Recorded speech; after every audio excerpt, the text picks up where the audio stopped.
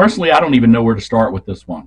It involves an ex-lover, his house, a pot of spaghetti, and a man wearing a bull onesie. The man wearing the bull onesie and his accomplice are being accused of trying to burn down the ex-lover's house.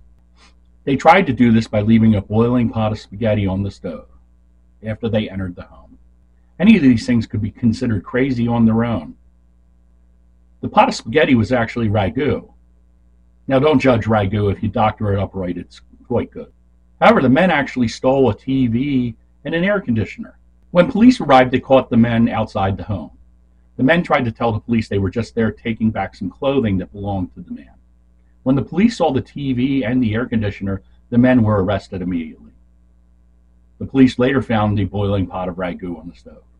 I'm not even sure the pot of ragu would have even accomplished their goal of burning down the house. The other open question that I don't know how to answer is, why was that man wearing a bull onesie?